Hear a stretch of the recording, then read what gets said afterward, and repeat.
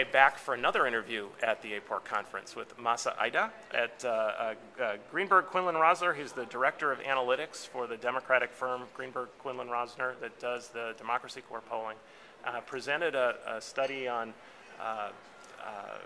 looking at likely voter screens and vote validation. You did something really remarkable, which was to take about 11,000 interviews that you were able to match, done by GQR this last fall, right, matched to their actual voting behavior, because you were doing a lot of list sampling, right, and then looking at how likely to vote screen questions predicted actual vote. Tell us about that.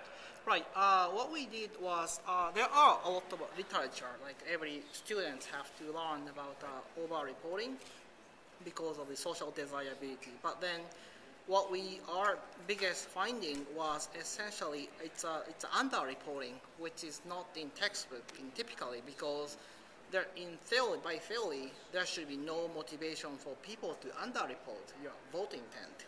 So once we appended actual vote history, so in typical practice of us, poll poster is we ask, are you going to vote or not?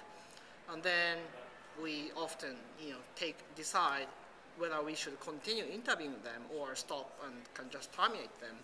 But then after appending vote history, we saw a moderate amount of over-reporting, which is new by research of Presser or Mike Algot, but what was stunning for us was really high proportion of non-likely voters actually voting.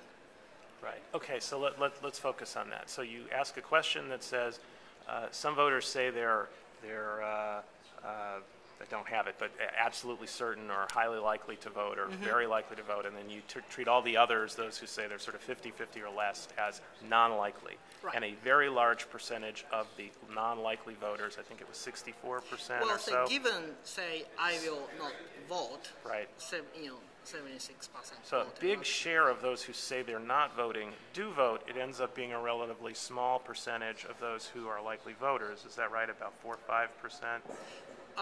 I mean, if you're asking for those right. people who we are terminating, that's right. fairly small, yes. So we're losing some people who are likely to vote with a likely voter screen, and including a whole lot of people who are not. Well, actually, is that right? That's right and wrong. In terms of, say, actual, say, people who says, many people actually like to say almost certain to vote. So in terms of actual frequency, it's not that huge in terms of people who says I will not vote right. or undecided or refusal. Okay. So what are you proposing that pollsters do to improve on selecting likely voters?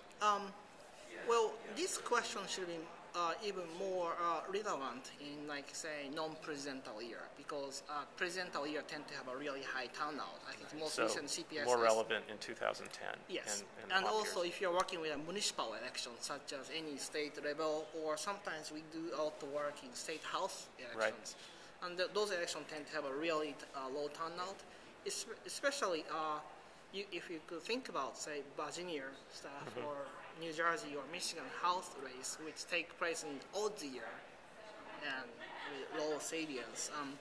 That's when I think people's self-report might be fairly unreliable measurement, and that's what we typically use. Right. So you want to incorporate, you're proposing more using list sampling, where you can incorporate actual vote history as well as the screen questions right. into a combined model. Which is what you did in this case, right? And you found you came up with a more accurate likely voter selection. Right. Did it improve the quality of the estimate, the vote estimate? Well, that's a great question. To be honest, it's actually fairly difficult to assess that, because those are if once you report, I will not going to vote, we don't actually ask any other questions. So we never asked whether you're going to vote for McCain or Obama for those people who says I will not likely to vote. But then we actually focus on a couple covariates, such as party registrations, because right. we know it's highly correlated with the vote. And while there are actual like a clear trend in terms of propensity and party reg, because if you're working with, say, Democrats, they tend to have much lower turnout propensity. But then looking at the people with high propensity, they tend to be much older, more Republicans. But in this particular instance, we didn't really see any systematic biases by comparing our traditional screening we used in last cycle and new proposed method. All right. Well, we will look forward to hopefully hearing more about your work in the months and years ahead. Yeah. Thank you, Aida. Thank you.